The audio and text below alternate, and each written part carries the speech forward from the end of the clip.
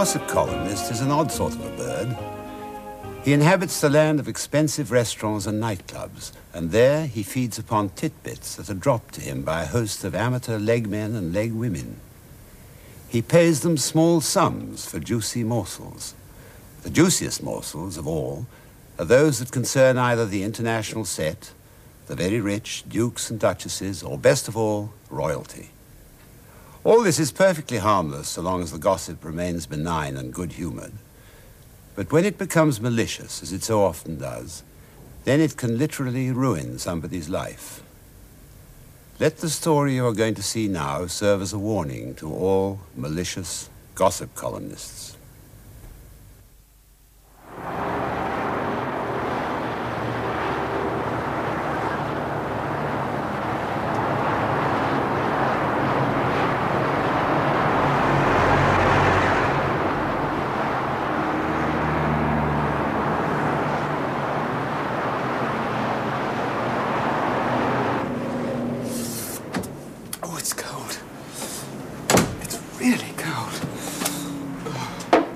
No letters. No letters. It looks as if your old man's going to cough up. Well, he sent us a few hundred last month. Well, it's living in Toronto. He doesn't have any idea of the cost of living, especially in London. Especially with a degree in English. What has that got to do with it? Well, it makes it harder to get a job. Everyone knows that.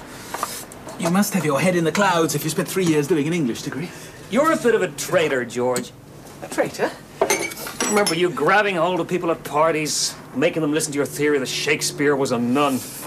You could empty a room in 10 minutes, but you cared about all that. Yes, well, we're not students anymore. The romantic poets won't earn us any bread. Well, they lived in pigsties. And look what they accomplished. Yeah. Most of them died young. Anyway, it was Garrett's. It was always Garrett's for some reason. You'll just have to write to your father for some more money. Oh, I've taken enough of him. So have you. No more sponging, George. Well, what else can we do? I'll just have to start making the rounds again. Newspapers, publishers. I thought you tried them all. I'll try again. Fleet Street is not looking for geniuses this year. I set my sights lower. T-boy.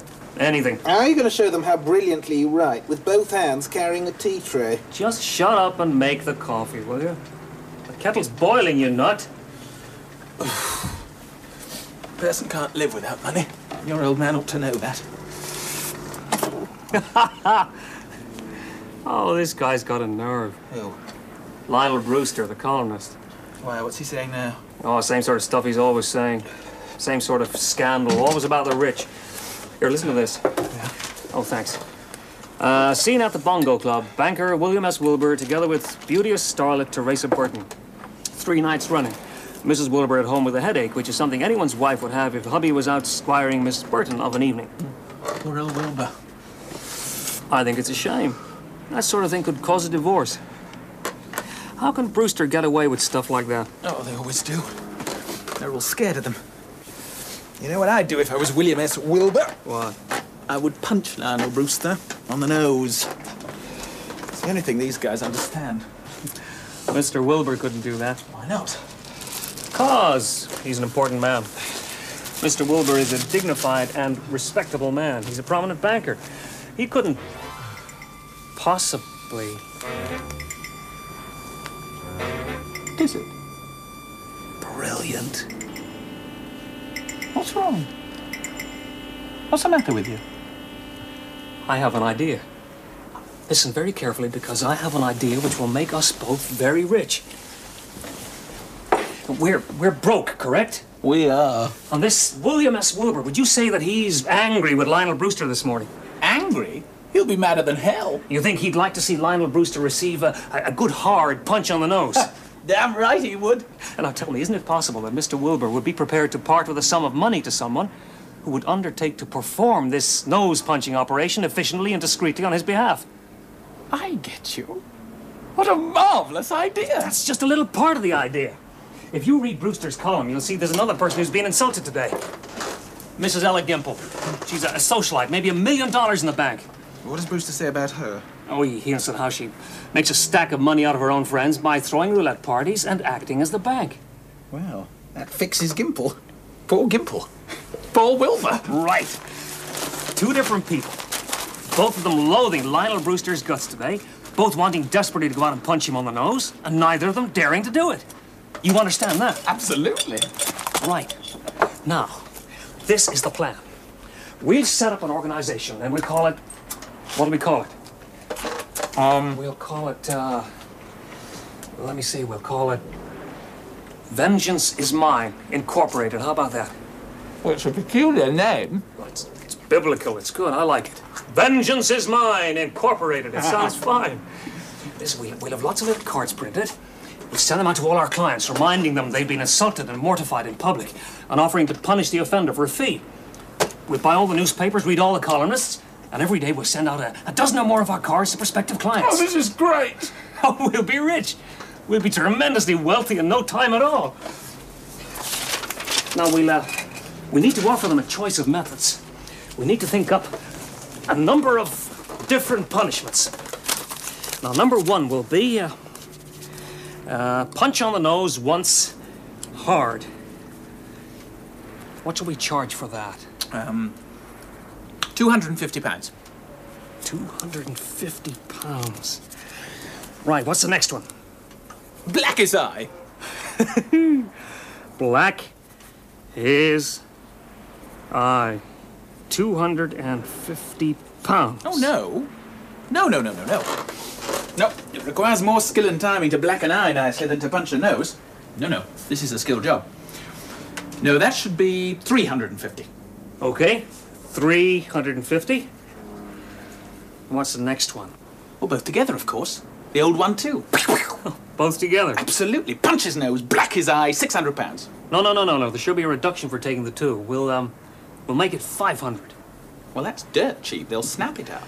What's next? Number 4. Put a rattlesnake with venom extracted on the floor of his car by the pedals when he parks it. You want to scare him to death? Sure. Well, where are we going to get a rattlesnake, anyway? Oh, buy it. You can always buy them. How much shall we charge for that one? £750. Right. Now, we need one more. Here it is. Kidnap him in a car, shave his head bald, paint a slogan on his back of their choice, and then dump him stark naked in the middle of Piccadilly in the rush hour. We can't do that. Write it down and charge £1,000. You jolly well do it if Wilbur offered you that much. Yeah, I suppose I would. Hey, that's enough now. That gives him a wide choice. Right. Now, where do we get the cards printed? Bob Singer. He runs the stationers. They do printing. And he owes us a favour. He's done it very nicely. Wilbraham, Wilburn. Hey, here he is. Wilbur, William S. Here, get this down. Yeah. 6 Grosvenor Walk, West 1. Got it? Yeah.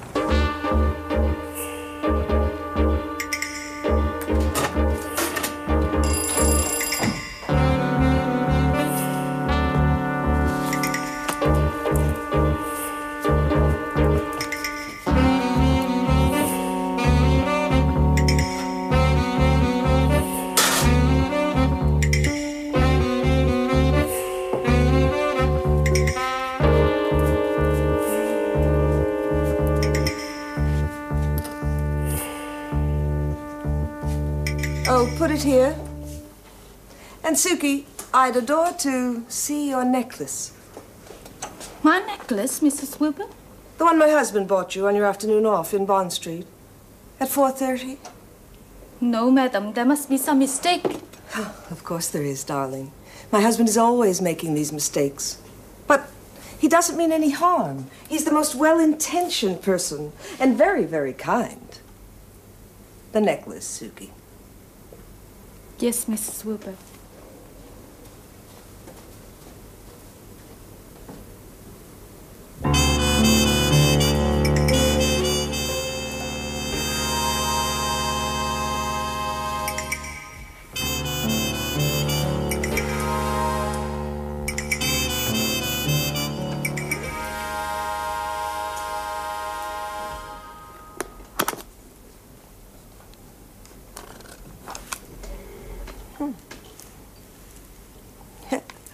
You didn't think it was genuine? Not genuine. Oh, not a hope, darling. He will have his little joke. Would you like me to speak to him about it, or shall we forget all about it? Yes, please, we forget about it. There's a good girl. I knew you'd be sensible. Just leave the tea, Suki. I'll pour for myself. Yes, Mrs. Wilbur.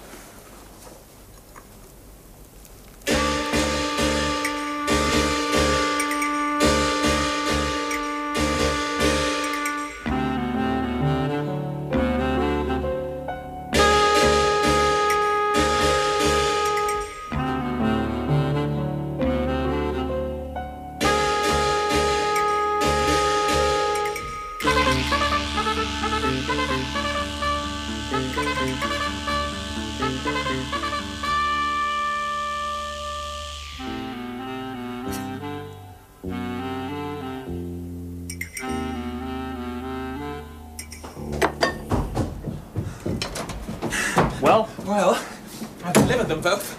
I pushed them to the letterbox, rang the bell, and beat it up the street. Wilbur's got a huge house. How did you get on? Well, I went to see a guy I know who works in the sports section of the Daily Bugle. Told me all about Brewster. His movements are more or less routine. He operates at night. But wherever he goes earlier in the evening, he always, and this is the important point, he always finishes up at the Astor Club. He gets there around about midnight, stays till 2 or 2:30. That's where his leg men bring him all the info. Well, that's all we need to know. Well, it's easy. Money for old rope.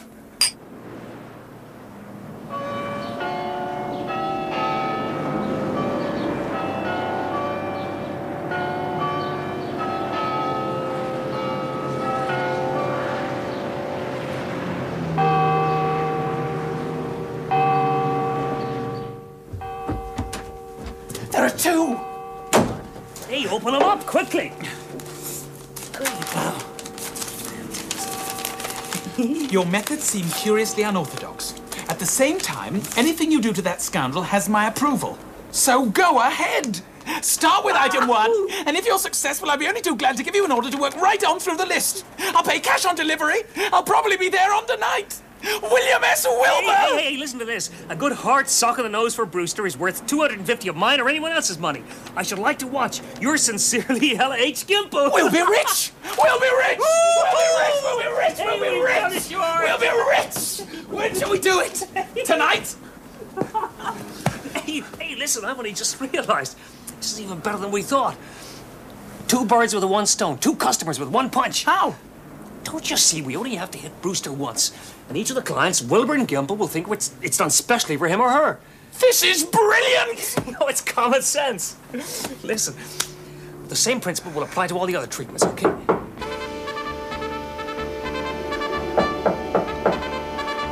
What are you waiting for? Go and answer it.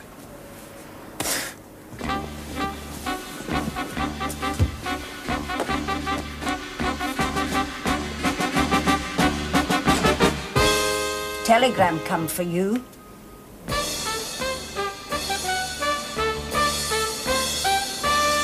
Well, I never write letters. I always phone or send a telegram. And since you didn't put a telephone number, thank you. Did your husband show you our card, Mrs. Wilbur? Well, not exactly, no, but, well, I happened to catch a teeny glimpse of it by accident. Coffee? Oh, thank you. No, thank yes. you. Yes, please. Milk and sugar? Not for yes, me, please. thanks. Well, you help yourself. Thank you. Thank you. Well, the point is, my husband is very, very impetuous and headstrong. And, well, there's no sense in my saying anything to him once he's made up his mind. Do you disapprove of what we're doing? Oh, no. No, don't misunderstand me. I don't disapprove, not in the slightest.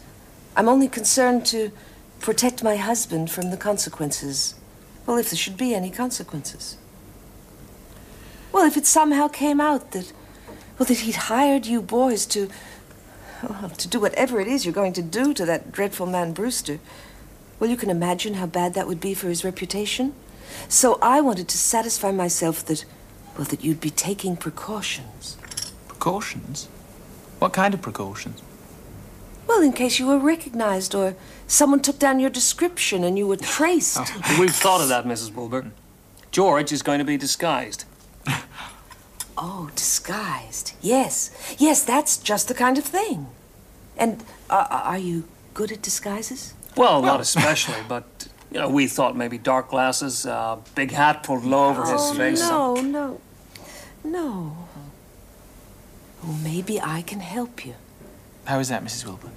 Well, I used to be an actress before I married Mr. Wilbur. And, well, I did my own makeup most of the time. Really?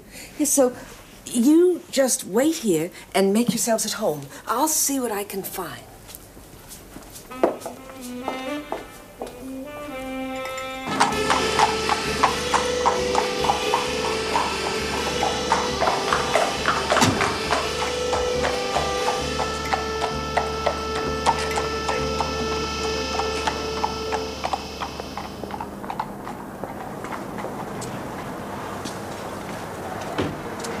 Some getaway car. I'll bet they wouldn't even let it into a junkyard. What happens if someone chases us? Oh, we'd let them crash into the back of us. That's our secret weapon. Well, You guarantee this is a fast car? oh, I should do 110 at a push. And who's going to push? Oh, that's £20 deposit, returnable, on top of the one-day hire charge. There's a surcharge of 5p a mile. We take that out of the deposit. Well, perhaps you charge a commission on the petrol, too. No, we'll fill you up at our usual price. That's all right. It's cheaper down the road. What is it?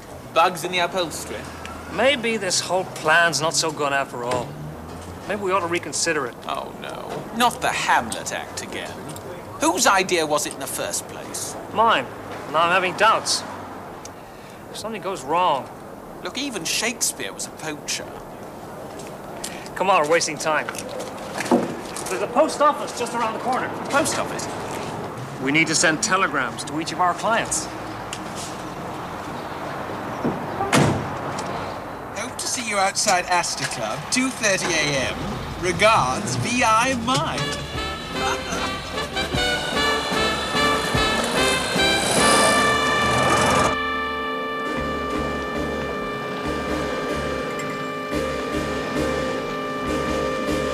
You better put your hat on and your whiskers to get used to them. Right. How hard shall I hit him? Hit him as hard as you can. And on the nose. It must be on the nose because that's a part of the contract.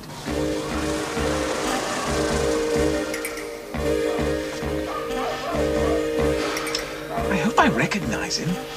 You can't always tell from a photograph. Will you stop worrying? I've thought of that. Here, take this. Give it to the doorman. Tell him to see it gets to Brewster quickly. Act as though you're in a frightful hurry and scared to death. Well, that's easy. It's 100 to 1 Brewster will come out. No columnist could resist that message. Why, what does it say? It says, I'm official in Soviet consulate. Come to the door very quickly, please. I have something to tell, but come quickly as I am in great danger. Good luck. Hey, remember, Soviet official.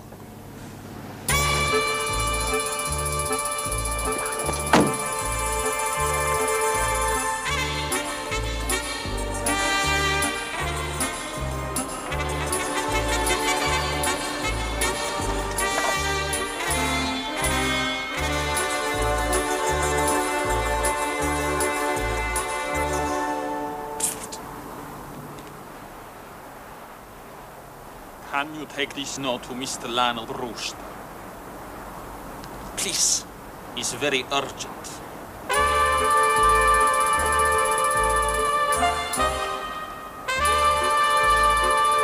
Mr. Brewster know you?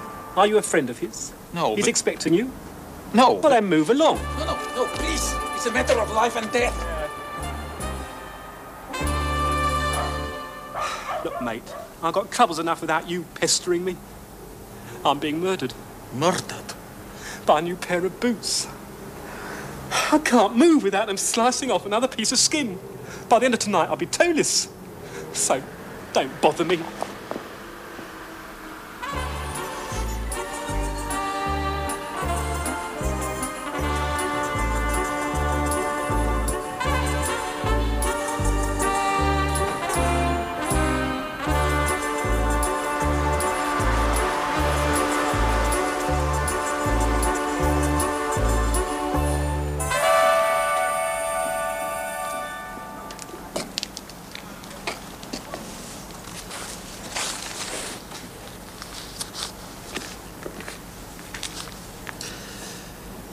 What's in this note, then? Just take it in to him. I promise you it's urgent.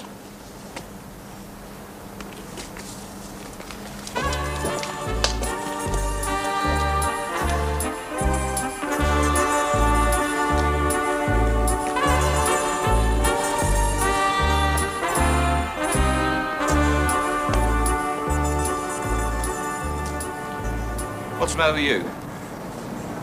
Nothing. You all right? Yeah.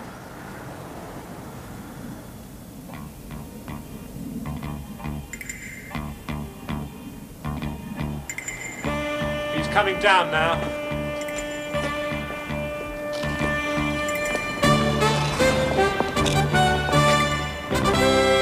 Oh, that's him, sir. Yes? What did you want? Please. I mustn't be overheard. Oh, come on now. What is it you want?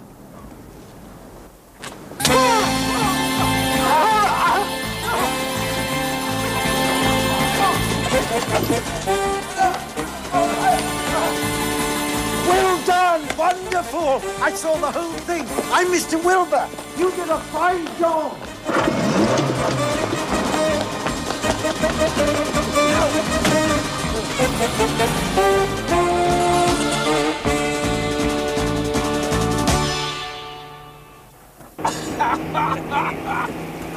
Well, we did it. It worked. Do you see how hard I hit him? Yeah, you hit him hard. Do you see him lift? Do you see him lift right up off the ground? Yeah, I saw it all, George. I saw it clearly. It was a marvelous punch. That's the one. Grab him. Oh, but they've gone... Gotta put... Hey! Come on, I've got him. Oh! You do it, get off it! Don't be sorry! You awful Get these idiots off me! Oh! Heaven's sake! Oh! Who the hell are you?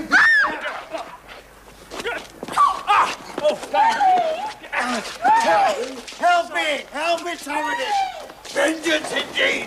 I'll give them vengeance! Stop it!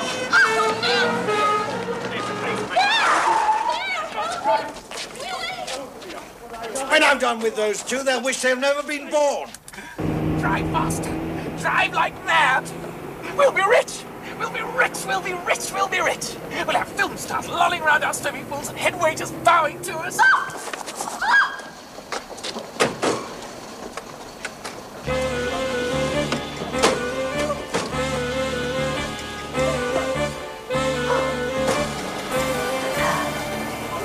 You can drive on now.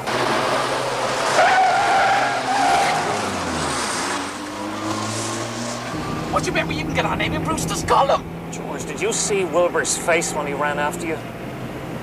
He looked exactly like you in your disguise. I did my own makeup most of the time.